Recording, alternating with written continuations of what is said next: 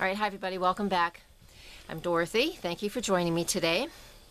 Please subscribe to this channel, then you can get all of the notifications because I have 12 videos coming up and it's great to be notified. You don't have to come hunt me down, which is a good thing, right? So I want to talk about the month of October for each zodiac sign, but here's the preface I'm going to put in front of each video, okay? Right off the bat, the month of October, it starts right out with Mercury is still retrograde in the sign of Libra. So with it retrograde in Libra, and it has been since September 17th, the energy of this is represented that we're looking for peace, we're looking for harmony, we're looking for balance in our communications with others. And so this is very important for us to really find that in our lives. And you know, when Mercury is retrograde, sometimes we're being made aware of how things are out of balance, especially in the sign of Libra. So keep that in mind, and I'll tell you what house that's in for each zodiac sign when I get to the details coming up next. Mercury's in Libra, but we have the Sun, Venus, Mars, and Jupiter all in the sign of Virgo. So I'm going to focus on that in these video recordings here. There's a ton of stuff in October happening, but I'm going to really focus on the Virgo energy for the most of October. All right, and that means Virgo is all about service to others. It's also about our daily living, our daily health, how we take care of ourselves. I mean, a regular routine of things that we do. It's our work, the work that we go to every day, our co-workers. It's, you know, and it's getting back and forth. And Mercury is the ruler of Virgo as well as Gemini.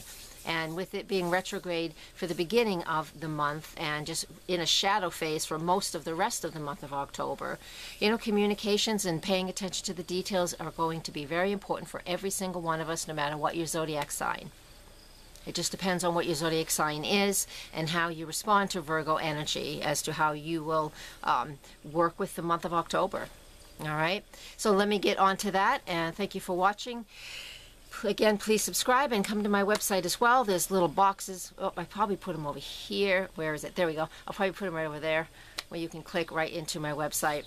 Thank you for watching, and all right, hang on because you're next.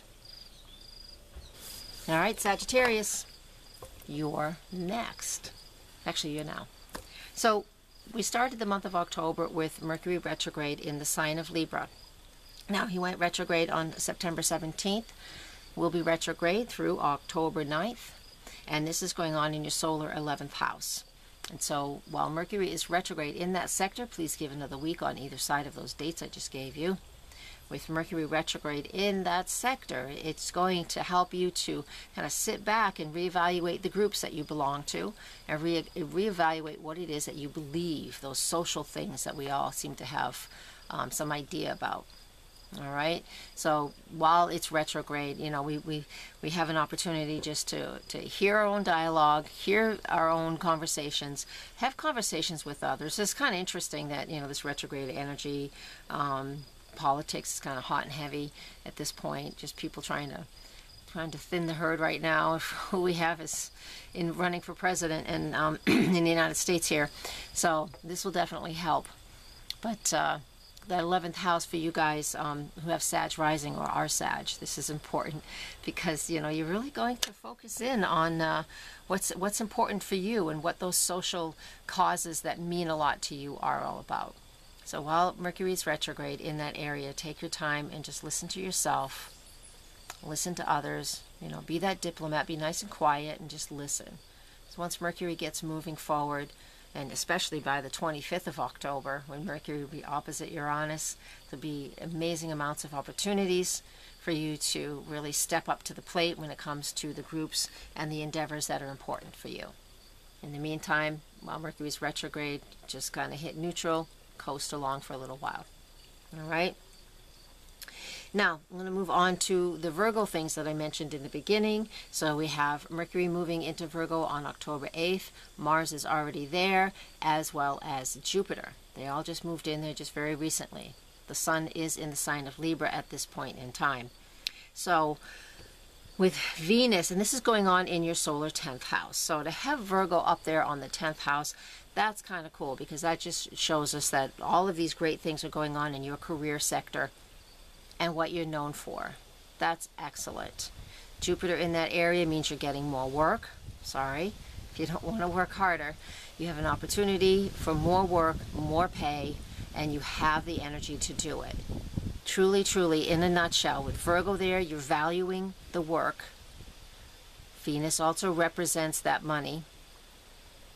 Jupiter in that sector means it's about expansion, so you're having more work, but it can mean you can really streamline it into something that's very, very good. That's what that Virgo's about. So if you have too much, you need to streamline it, which you're good at if you have Virgo in the midheaven. All right? Mars in there as well just represents a lot of energy to get these projects going, and then you can start delegating. All right? Venus, Mars, and Jupiter all will conjunct throughout the month. You know, Venus to Mars, Venus to Jupiter, Mars and Jupiter as well. What that is all about is more money, you're valued better, you're valued more, and you have the energy to set goals and be recognized for what you're doing. All of this, all of those 3 planets at some point throughout October will make a trine aspect to Pluto. Pluto is all about deep transformation.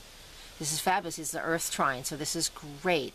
The hard work that you do and the hard work that you're being recognized for will pay off, and it will help shift something major in your life. It's a great opportunity for you, Sag. All right, I'm going to leave you with that. Thank you for watching. More details in your own private sessions. Come to my website, nhastrologer.com. And please subscribe to this channel. And I have a Facebook channel too. Thank you very much. Blessed be, and namaste. Okay, just a quick final note. I am going to be doing a video blog pretty soon, and I would love your questions so I can do a question and answer video. It will be going mostly straight, I'm going to do it straight through my YouTube channel, not my YouTube channel, through my Facebook channel. So send me your questions. I'm not going to be doing personal readings and personal charts like I've got this blah blah blah blah blah blah, but just basic questions. It's going to be very educational, fun, and light and airy. So send me your questions, and I would love to include your questions in my video blog. Thank you.